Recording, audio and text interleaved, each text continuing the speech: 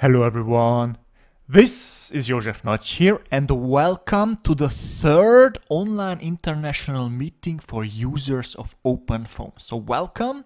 Today is the day when the event starts with this presentation, and here I would like to give you a little bit of an introduction to the talks that you can look forward to.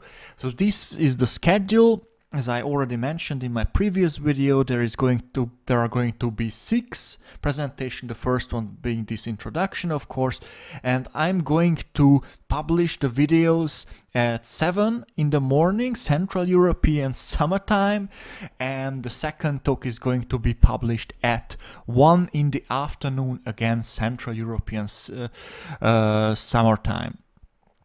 And so the talks are going to be distributed to Tuesday, Wednesday and Thursday, and you don't have to register, just check out the videos here on my channel. And as you see, I'm not giving a talk this year because I thought that I don't have to be always in the spotlight. It is about your work, so I am leaving you the presentations. Okay, so the first presentation is going to be on single node and multi-node simulations. So I just copied a slide out of the presentation here, and in this video you will see how you can run an OpenFOAM simulation on 2 different nodes.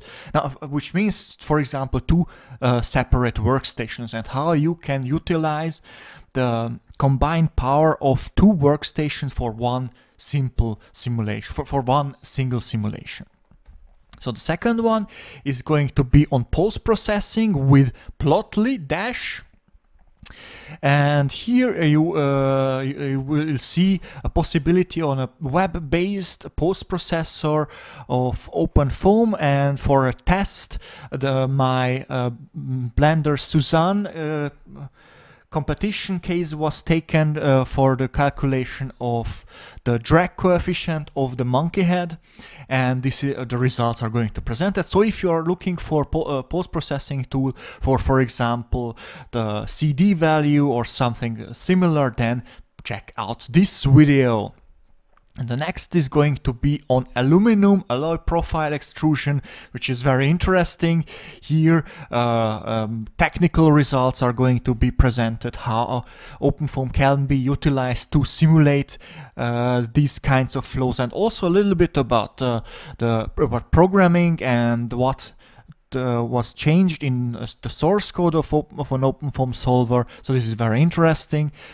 Then we are going to hear something about injection molding, and this is particularly interesting for me because you might know that I've been working for years on a solver for injection molding. So here you can see one slide out of the presentation where you see the filling process of a tensile test specimen compared an OpenFOAM solver compared to a commercial solver, and just to see the differences. And then in the end we are going to hear something about gear splash lubrication by Matt Wigmore, and I'm particularly excited about this because Matt is one of my patrons, and together we were able to set up his problem in OpenFOAM on Patreon, and he was able to generate some very cool results. Here you can see the gear moving and the velocity distribution, and he compares commercial software for these kinds of problems and OpenFOAM, and you will see what the results look like. Okay, so this is again the schedule, so please tune in and watch the videos if you're interested. I hope that you like this event and that you will enjoy the videos. With that, I would like to thank you for watching and listening, and I hope to see you next time.